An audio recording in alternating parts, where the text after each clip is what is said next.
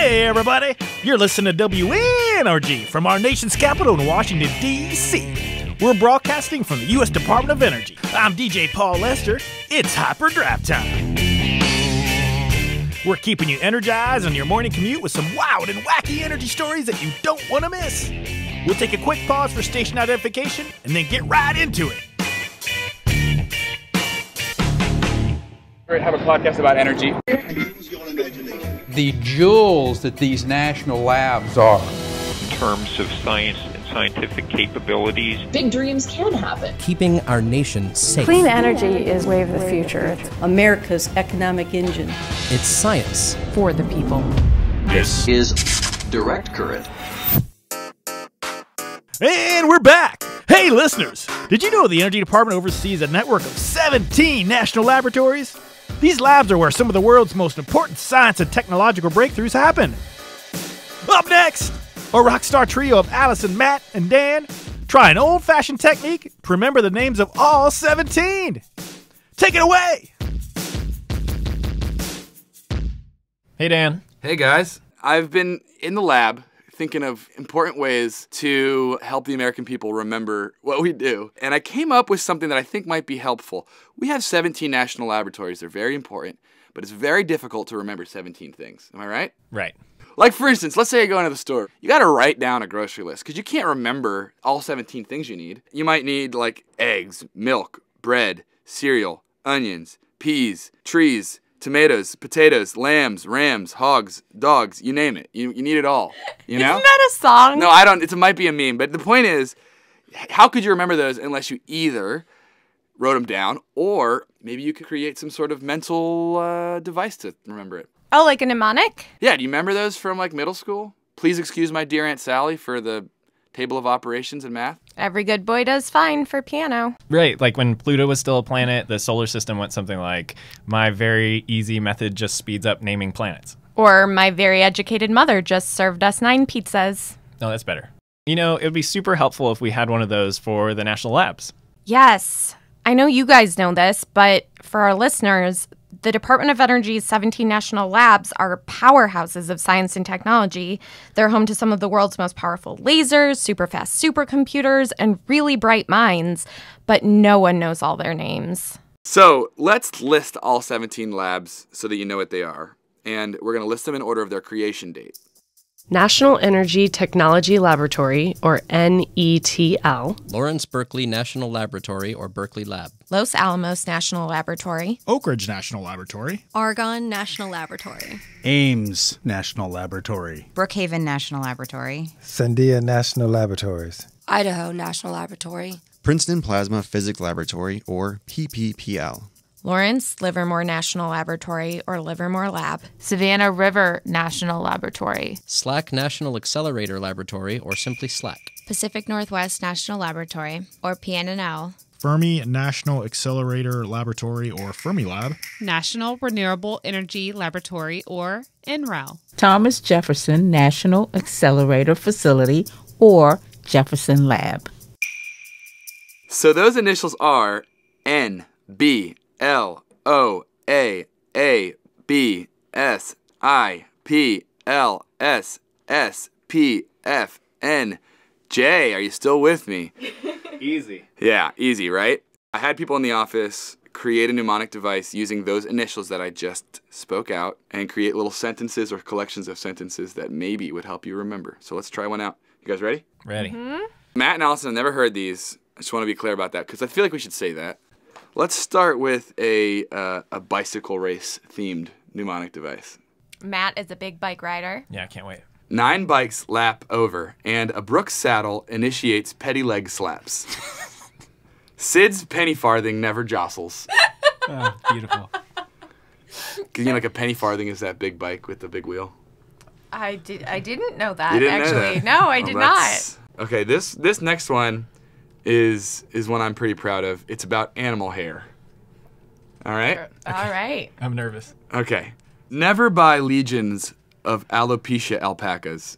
Buy shaggy Indian pronghorns. Long, shimmering, shaveable pigtails, forever netted in Jersey. That's really something. Yeah. That one's a maybe. We'll call that one a maybe. I'm marking that down. Okay, this one's from Paul, and it's Harry Potter themed. Shout out to Paul Lester. Nothing but love of absolutely awesome butterbeer. Sometimes I prefer Luna's strawberry shake, particularly for new jinxes. That's a deep cut. Yeah. And this one is Lord of the Rings theme, so we're just staying literary for a second here.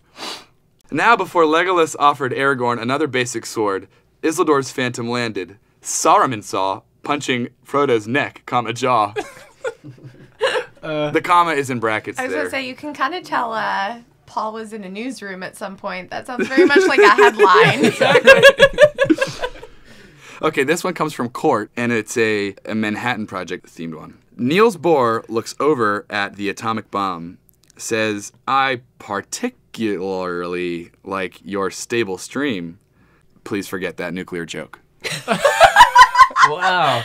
That's really good. Done, yeah, it's a good one. That might be my favorite. Yeah. I like that one. It's pretty really good. Nailed it there. Yeah. This one is baseball themed from Simon. Shout out to Simon. He's standing next to me. What up? What up, Simon? No.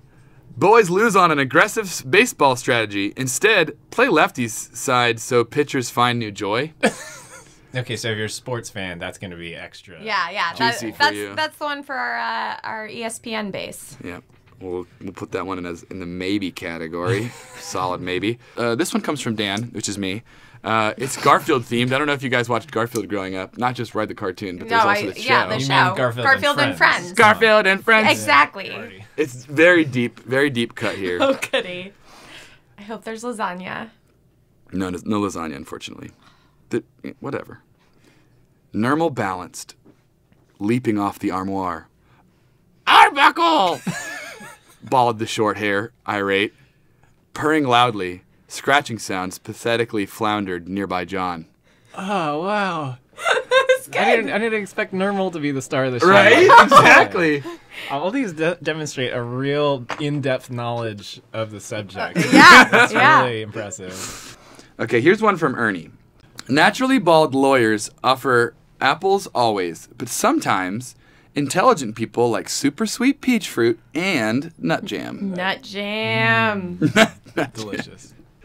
Oh, okay, so guys, you've heard I don't know you've if I heard can, all of them. We'll Do you see. have any favorites? I think the alopecia alpacas really, really spoke to me. Never buy legions of alopecia alpacas. Buy shaggy Indian pronghorns, long, shimmering, shaveable pigtails, forever netted in Jersey. Yeah. Okay, so what is it then? So never buy, Nettle Brookhaven, legions of alopecia alpacas, Livermore, Argonne, Ames, buy shaggy Indian pronghorns. What's the other? Well, you missed of, which is... Oh, is the of The actually of is in part it? of it Oh, on this dear. one, yeah. Oh, dear. That's Oak Ridge. That's Oak Ridge, okay. Yeah. We should probably capitalize the O. Yeah, well, you can't say capitalization on the radio. Oh, where did I leave off? Okay.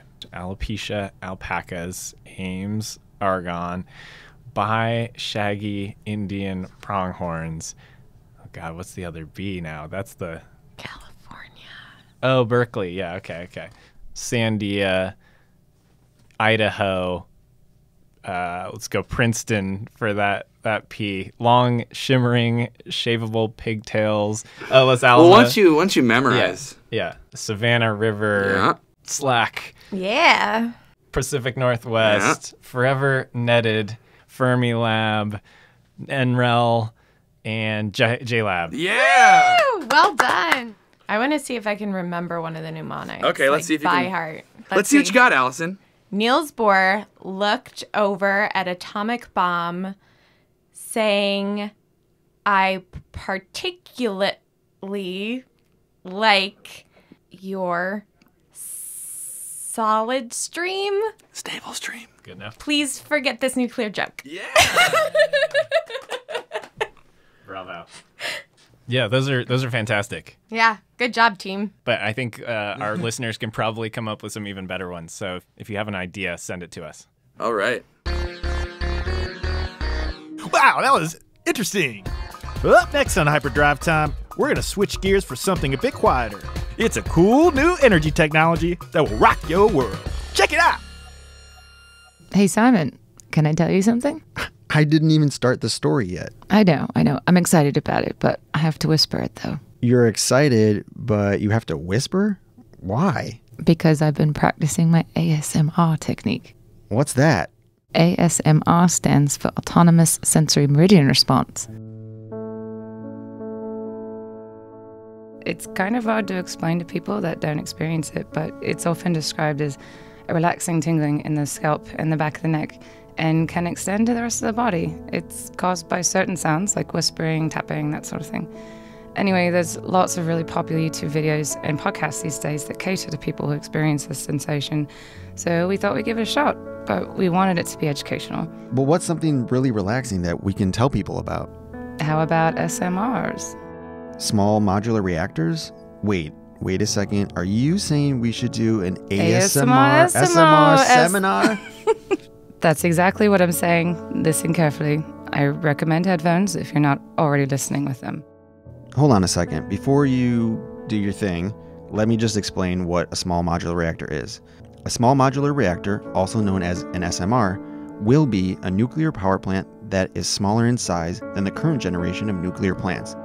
These smaller, compact designs will be factory fabricated reactors that can be transported by truck or rail to a nuclear power site. Now that we have that, take it away. The modular and small modular reactor means major components of the SMR can be produced in a factory and shipped to where they're needed. This makes them quicker to build than traditional designs, which require a lot more work on site to assemble components into a working power plant.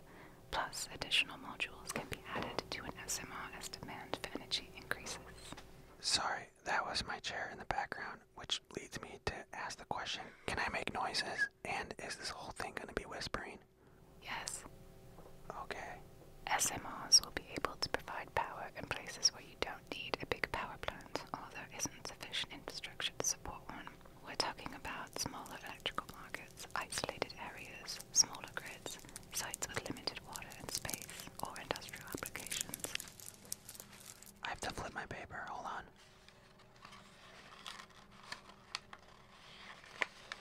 Sorry about that. Go ahead.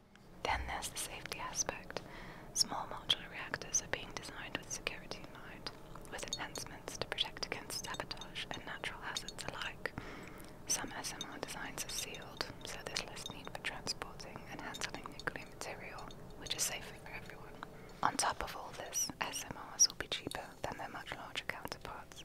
Sorry, I should probably cut my nails. The Department of Energy's Office of Nuclear Energy supports research and development of next-generation nuclear reactors. SMRs will play an important role in addressing the energy security, economic and climate goals of the US if they can be commercially deployed within the next decade. Finn. Are we done yet? Well, you had your headphones turned up. Now it's time to turn them back down. Our final stop on Hyperdraft Time takes us to everyone's favorite segment, Quark's Corner. Okay, kids, who's ready to learn about some particle physics?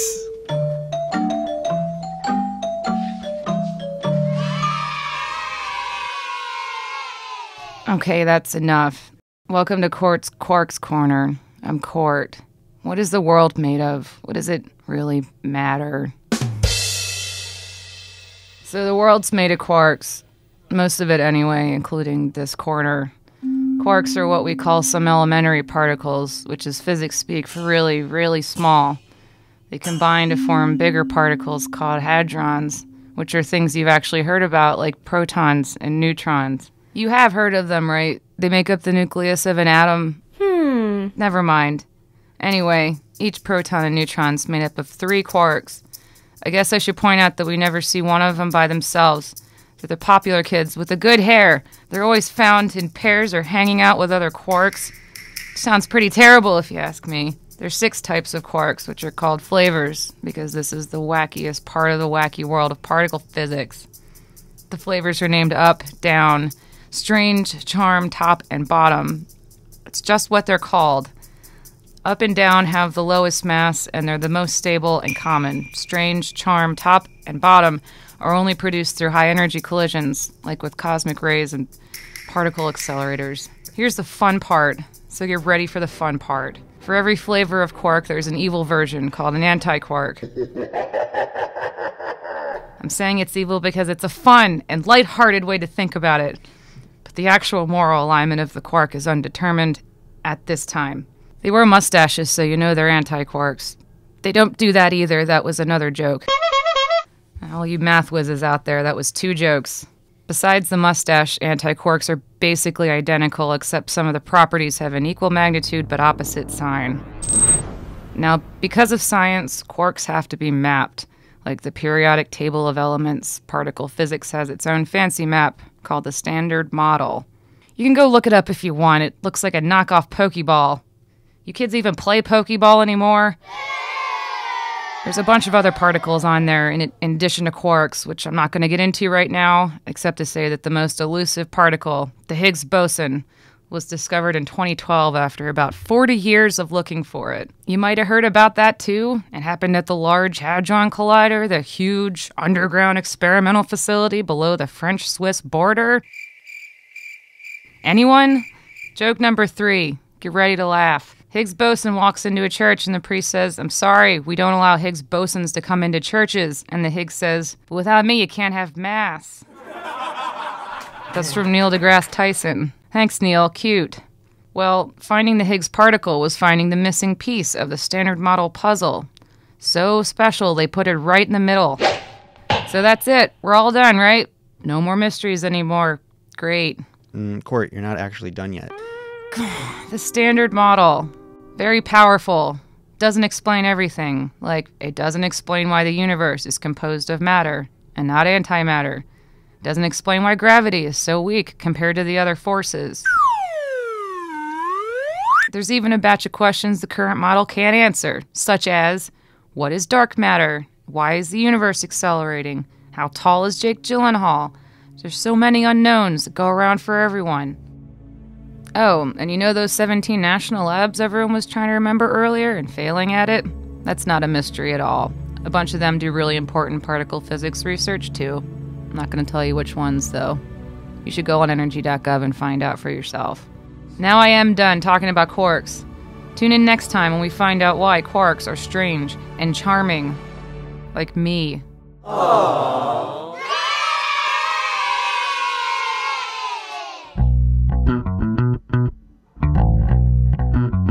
And that's it for Direct Current's Hyperdrive time. But first, we want to hear from you, loyal listeners. The digital lines are open. To all you word wizards out there, send your lab's mnemonic to directcurrent@hq.doe.gov or tweet @energy. Thank you to Seth Larson of the Nuclear Energy Office, Shannon Brescher-Shea from the Office of Science, and a fond farewell and a heartfelt thank you to our resident shock jock, Dan Wood. And thank you, Taylor Gray at Transition Music, and these fine folks at the Energy Public Affairs team. This is Bob House, Deborah Atkinson-Hyman, Jess Szymanski, Lindsay Geisler, Kayla Hensley, Vernon Heron, Alexandra Bass, Courtney Creer, Ernie Ambrose, Sarah Marie Kinney, Bianca Katenis, Shaylin Hines. Direct Current is produced by Matt Dozier, Simon Edelman, and Allison Lantero. Art and design by Quark Corner, with support from Ernie Ambrose and Antique Warash. Direct Current is coming at you from our nation's capital. We're broadcasting from the U.S. Department of Energy here in beautiful Washington, D.C. This is Paul Lester from WNRG signing off for Direct Current. Goodbye, everybody. Until next time.